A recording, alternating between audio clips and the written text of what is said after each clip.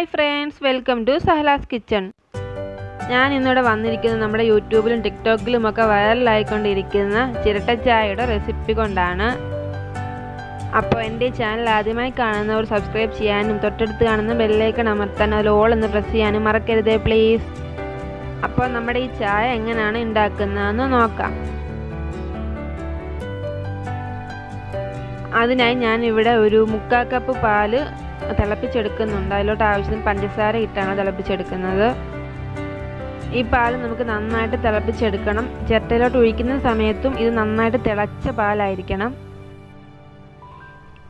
ഇനി ഞാൻ ഇതിലേക്ക് ഒരു ചിരട്ടയാണ് എടുത്ത് വയ്ക്കുന്നത്. കണ്ണുള്ള ചിരട്ട എടുക്കാൻ പാടില്ല, അങ്ങനെയാണെങ്കിൽ അത് ഹോള് വീണു പോവും. അതിലേക്ക് ഞാനൊരു 1/4 ഗ്ലാസ് വെള്ളമാണ് ഒഴിച്ചു കൊടുക്കുന്നത്. ആദ്യം വെള്ളമാണ് തിളച്ച് വരേണ്ടത്. അപ്പം ഞാൻ അതിലേക്ക് കുറച്ച് തേയില ആഡ് ചെയ്ത് കൊടുക്കുന്നുണ്ട്. തേയിലയും വെള്ളവും കൂടെ വേണം ആദ്യം തിളച്ച് വരാൻ. അപ്പോഴാണ് നമ്മൾ അതിലേക്ക് നമ്മുടെ പാൽ ഒഴിച്ചു കൊടുക്കുന്നത്. പാൽ ഒഴിക്കുന്ന സമയത്തും ഞാൻ നന്നായിട്ട് തിളപ്പിച്ച് വെച്ചിട്ടുണ്ട്. അപ്പം ഞാൻ ഇതിലേക്ക് തിളപ്പിച്ച് വെച്ചിരിക്കുന്ന പാൽ ഒഴിച്ചു കൊടുക്കുകയാണ്. ഞാൻ ഒന്നും കൂടെ തിളപ്പിച്ചായിരുന്നു, കാരണം വെള്ളം തിളയ്ക്കാൻ താമസിച്ചത് കൊണ്ട് നമ്മുടെ പാൽ ചെറുതായിട്ടൊന്ന് തണുത്തുപോയി. നല്ല തിളയ്ക്കുന്ന പാൽ തന്നെ ആണെങ്കിൽ നമ്മൾ ചിരട്ടയിലോട്ട് ഒഴിക്കുന്ന സമയത്ത് വേഗം തിളച്ച് വരത്തുള്ളൂ, അല്ലെങ്കിൽ ഒരുപാട് താമസിക്കും. ഇപ്പം നമ്മുടെ ചായയുടെ ചെറുതായിട്ട് തിളച്ച് വരാൻ തുടങ്ങിയിട്ടുണ്ട്. ഞാനൊരു പ്ലക്കർ ഉപയോഗിച്ച് അത് പിടിച്ചിട്ടുണ്ട്, കാരണം അത് തിളച്ച് വരുമ്പം പ്ലക്കർ ഉപയോഗിച്ച് പിടിക്കാൻ പോയാൽ അത് പെട്ടെന്ന് എല്ലാം കൂടെ മറിഞ്ഞു പോകും. അത് കാരണം ഞാൻ നേരത്തെ എല്ലാം സെറ്റാക്കി വെച്ചേക്കുവാണ്.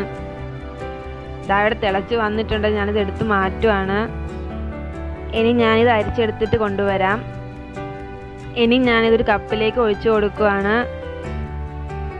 ഒരു വെറൈറ്റി ചായയാണ് കേട്ടോ ഇത്. എനിക്ക് കുടിച്ചപ്പോൾ ഫീൽ ചെയ്ത ഒരു നാടൻ ചായ കുടിക്കുന്ന ഒരു ഫീലാണ് കിട്ടിയത്. അപ്പോൾ എല്ലാവരും ഇത് ട്രൈ ചെയ്ത് നോക്കണം. എൻ്റെ ഈ വീഡിയോ നിങ്ങൾക്ക് ഇഷ്ടമായ ലൈക്ക് ചെയ്യാനും ഷെയർ ചെയ്യാനും കമൻറ്റ് ചെയ്യാനും മറക്കരുതേ പ്ലീസ്. അടുത്ത നല്ലൊരു വീഡിയോയുമായി കാണുന്നത് വരെ എല്ലാവർക്കും ഗുഡ് ബൈ.